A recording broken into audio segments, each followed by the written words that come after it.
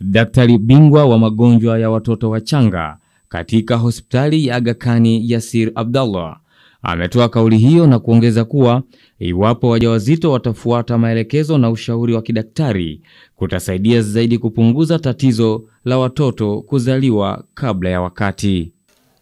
Maradhi ya mama kama infection, UTI, malaria, dengue na vinginevyo, na infections za zinaa kama syphilis. Zingine ina include vitu kama kukua mjamzito na mapacha ama zaidi ya mtoto mmoja. Ikiwa mama na sukari ama high blood pressure, ana chanzo kubwa ya kuzaa kabla muda haujatimia. Na ikiwa mama mdomo wa uzazi wake hauna nguvu, uko weak, unaweza mara moja kuwa loose na mtoto kutoka kabla muda. Dr. Yasiri amewataka wanawake kutotumia vilevi wakati wa ujauzito kwa kuwa vinachangia kujifungua kabla ya muda unaopaswa wa majuma 37. Ushauri ya kidaktari ni mama atakapogundua kuwa ana ujauzito ni mara moja lazima afike clinic, na ni lazima afatize appointment za clinic zake.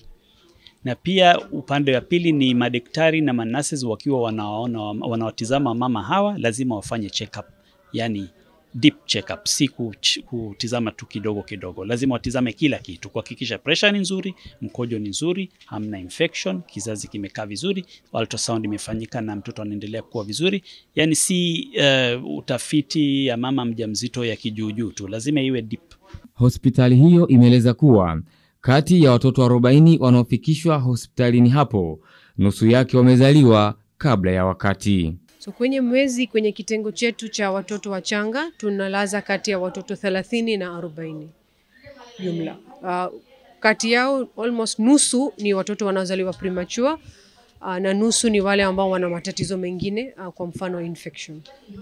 Baba na mama ambao mtoto ambaye anazaliwa kwanza lazima wafungamane, wawe na mashirikiano, kwa sababu kipindi hicho kinatakiwa ule closeness, ukaribu wa baba na mama unatakiwa uongezeke, kwa sababu mnahitaji kufarijiana. Ningeshauri wa mama kama wanaweza kuvumilia, sisi ambao tume experience karibia mama yoyote ukimwona atakwambia mateso aliyopitia. Si experience nzuri sana kusema kweli. Kama mama wanaweza wakajizuia kufanya hizo starehe za pombe kwa muda ambao wajawazito, wavumilie ili wajifungue watoto ambao wametimia. Katika hatua nyingine imebainishwa kuwa kila watoto 10 wanapozaliwa kila siku duniani, mmoja kati yao huzaliwa njiti.